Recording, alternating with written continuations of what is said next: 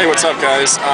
Listen, I just had an idea. I wanted to show you the power of pricing the right way. Check out this. We're at Six Flags. I don't know if you can read this. We got a small Dippin' Dots for $5, medium for $5.99, or the bowl for $7.49. Now check out the sizes here. Those are small. Small for $5. Medium for $5.99, or this Giganto Monster for $7.50. Now, $7.50 for Dippin' Dots is crazy, but people are paying them easily because in comparison to the value you get from the small to the value you get from a large, you feel like you're getting a good deal. So keep that in mind when you're pricing your products. I'm going to step away here so people can get in line. When you're pricing your products, you know, Starbucks does the same thing and they're genius about this. If you can price your products and give your perceived value for your largest quantity, it doesn't matter how expensive it is, because in comparison to the smaller products, you know, people are getting a better value. So again, it's all about the value, guys. Give them value and put your price any way you want it. And look at this, they're throwing Dippin' Dots all over the floor now. Throwing Dippin' Dots all over the floor. And in a normal world, see, we're at Six Flags right now, so everything's expensive, right? They trap you in this world. We've got stuff all over the place, shops all over the place, $8 pizzas, $12 hamburgers, but it doesn't matter because you're in their funnel. Therefore, it's acceptable and normal to pay that, just like an $8 Dippin' Dots. So take advice. Take advice. Look at that pretty face. See, and you get to hang out with that all day too. Cool. So, all right, we're gonna try this here. Is it delicious? Delicious. It is delicious. You guys should get some of this.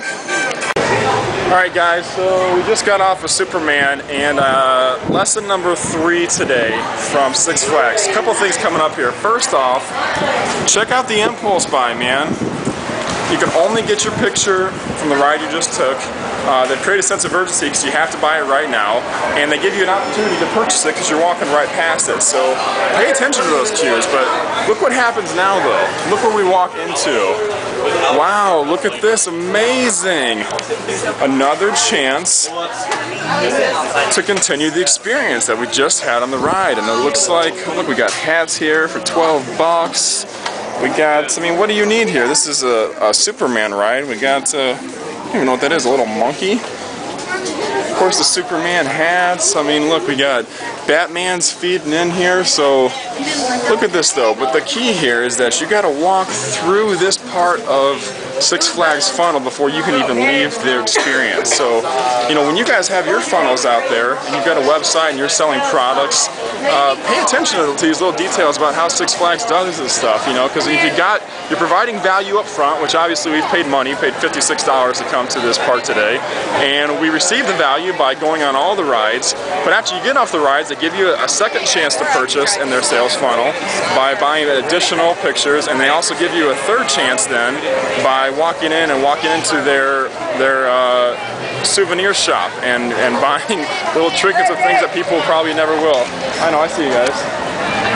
So they're calling my name, but isn't that pretty cool though? I mean, I don't know about you guys, but when I go to these things, like, I can't stop thinking about how this stuff is marketed and you know, how big business is done. And you can apply these same things to a small level with exactly what you're doing, whether you guys, whatever you're selling online. Today we've been on about, oh, I don't know, probably 10 or 15 different roller coasters. So we're gonna go grab some food, wrap it up, call it a night, maybe watch even a little Batman Begins. I don't know, one of my favorite movies. So we'll catch you guys later. Peace. Alright guys, one last example of upgrading. We're leaving the park now. Check this out. For only just $34, feel like this all year. Upgrade to a season pass today. Feel like this. Notice we're touching on feelings, because you come to the park, you get all excited, you want to continue that feeling. So our tickets are $56, which for a day in an amusement park is probably not a cheap item, but for only $34, you can upgrade for a season pass and do it all year round. So another example of that Starbucks type model of pricing a premium product and making people feel like they're experiencing a discount for that. So check it out, guys. Pretty cool things. I thought we were done when we were getting out of Superman, but I thought that was kind of cool, so I wanted to show you that too. So I think this might be the last video. We're done. Sarah's giving me a look. Womp, womp, womp, womp. She doesn't like that. All right, bye.